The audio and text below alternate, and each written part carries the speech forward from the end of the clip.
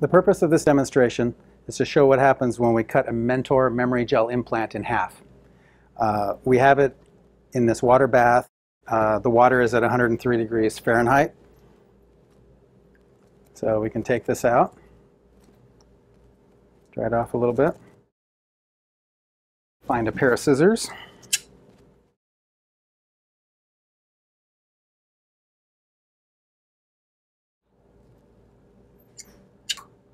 So the bottom falls off, and you can see the gel stays in the shell, stays attached to the shell.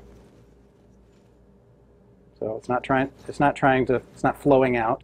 I can squeeze it, and it stays attached to the shell. So here's a half. We put it back in the water.